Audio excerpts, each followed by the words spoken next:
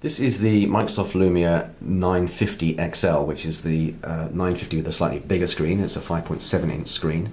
It's a really high-spec phone with a great QuadHD display, 20 megapixel camera. What I'm going to show you now is just logging in using my face, so it looks in my eyes and does an iris recognition. So I switch the phone on, I then have a look at it, and I'm in. Now if I go to the start screen, if you're using Windows 10 today, it'll look very familiar to you. It's very similar to the Windows 10 start screen on the desktop. And one example of it being very similar and familiar to you if you're using Windows 10 is the settings. So I'm going to choose settings from here. And if you're using Windows 10, and I'll bring it up on this device over here, which is a Surface Pro 4, if I choose settings, you'll see the icons and the categories are very much the same. So if you're used to Windows 10 on your desktop, you're going to find it very easy to find things on your phone as well. And that translates through to apps. So I'm looking at a Mail app on my Surface Pro 4. If I look on the Mail app on my phone, while it looks slightly different, it's because the phone screen is long and thin, whereas the Surface screen is sort of wide. If I resize the Surface screen, or the Mail app, to sort of fit the same size as the phone, you can see it looks virtually exactly the same. And the reason it looks the same is because it is the same. It is the same app, not just a similar app, it's the same code running on Windows 10 on my desktop and running on Windows 10 on my phone. And that's really important because if I plug this phone into a big screen, as we'll see, you'll then get the full app running in the same way as it does on the Windows 10 desktop. So should we plug it into the big screen?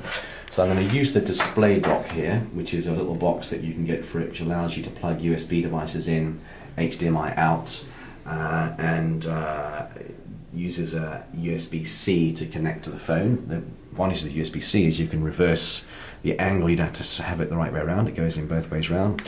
Charges the phone really quickly. You get 50% charge in just half an hour. And you get much faster data transfer rates. Now when you plug that in and look at it on the screen, I can now attach a mouse and a keyboard to it. And I can start to control it kind of the same way as I would a normal PC. And let's open that Mail app again.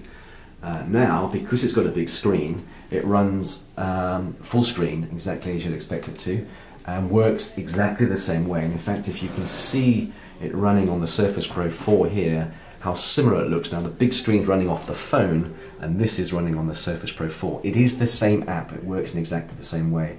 I could create a new mail, I could use the keyboard to type in, I can select text, right click with the mouse, copy. I can use Control V or Control C to copy, Control V to paste.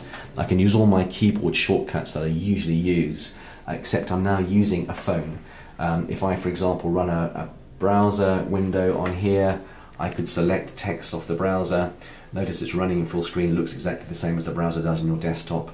I can copy that into my Mail app and paste it. And I can use the task switcher as well down here to see which apps I've got running and move between them, exactly the same way as you do on your Windows 10 desktop.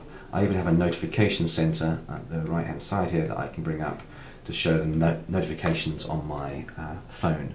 So in short, if you're used to using Windows 10 on your desktop, you're going to find these phones very familiar and really easy to use, because not only do they look similar and work in a similar way, a lot of the time they're using exactly the same apps as well. So if you've got used to one app on your Windows 10 desktop, you'll have the same app running in the same way on your phone.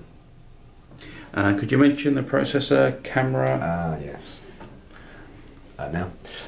So the processor on this one, which is the 950 XL, is the Snapdragon 810. It's got 8 cores. The slightly smaller phone, which is the 950, which is a 5.2-inch screen, has Snapdragon 808. That has 6 cores. They are very powerful processors. This is the latest generation of the Snapdragon processor, which allows you to do this kind of continuum feature where I'm at this stage looking at the Mail app on the big screen, and I can still use my phone and run other apps in it while I'm using that Mail app. I could make calls as well from my phone while I'm using the big screen, or watching a film, or doing a spreadsheet. So they're very powerful processors that allow me to use both the phone and the big screen at the same time. In terms of resolution, it's a QuadHD screen, so very high res, very high dots per inch, and the camera on the back is a 20 megapixel camera. It's got triple LED flash, so you can just about see the different colors of the flash here as well, which is great for low light conditions. When you take a picture with it, you get a very natural looking picture with the flash. It's not all washed out, much reduced red eye. And the optical image stabilization is now 5th generation, so we've continually built on the success we had with earlier Lumia phones, and these are really the most advanced cameras we've ever released in a phone. So you get some great pictures, and video, by the way, records at 4K with these. So very high-end phones in their own right, but also extremely useful if you're used to Windows 10 on your desktop because of how familiar it is.